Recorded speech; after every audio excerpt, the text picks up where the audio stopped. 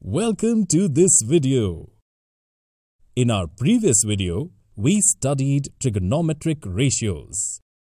Today, in this video, we will study trigonometric ratios of some specific angles.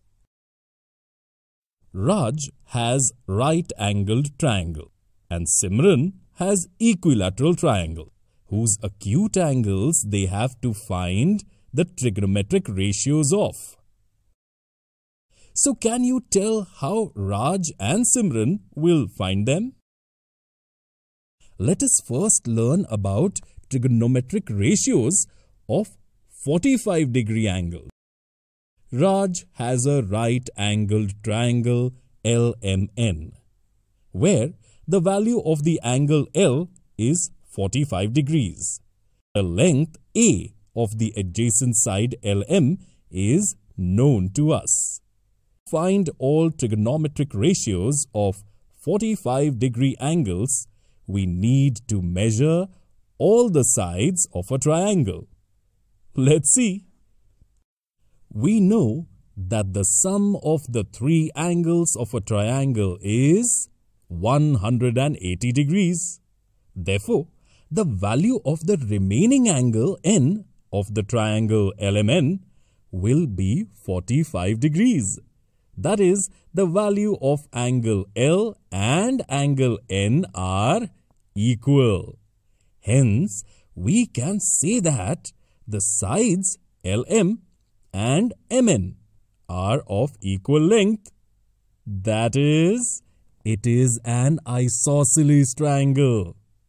So tell, what will be the length of the side LN? Perfect. For this, here we use the Pythagoras theorem, which gives the measure of side LN is a square root 2. In this triangle, the values of both angles L and N are 45 degrees. So, here we discuss the trigonometric ratios for angle L. In the triangle LMN, the side opposite to right angle is the hypotenuse Ln, and the opposite side of the angle L is Mn, and the adjacent side is Lm. Let's talk about sine L, that is, sine 45 degrees. As we saw in the previous video, the sine value for an angle theta is equal to the ratio of the opposite side to the hypotenuse. That is, the value of sine 45 degrees will be equal to the ratio of the side opposite to angle L and the hypotenuse in the triangle LMN, where the length of the opposite side is A and the hypotenuse is a square root 2. On solving this, the value of sine 45 degrees is obtained as 1 upon square root 2. So, can you tell me what will be the value of cos 45 degrees? Absolutely right. For this, find the ratio of the adjacent side and hypotenuse of angle L. On solving this, the value of cos 45 degrees is also given as 1 upon square root 2. Note that the values of sine 45 degrees and cos 45 degrees are the same.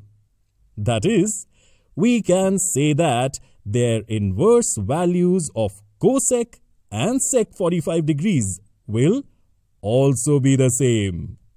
Similarly, if we talk about tan 45 degrees, then we know that tan theta is equal to sin theta upon cos theta, and the values of sine 45 degrees and cos 45 degree are the same, whose ratio will give a value of tan 45 degrees as 1.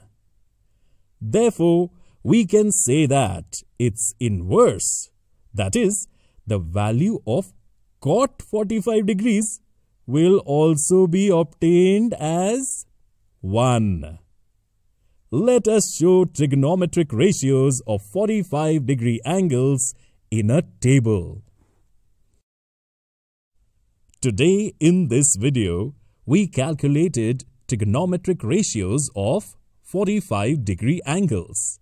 In the next video, we will see how Simran will find trigonometric ratios of 30 degrees and 60 degrees angles.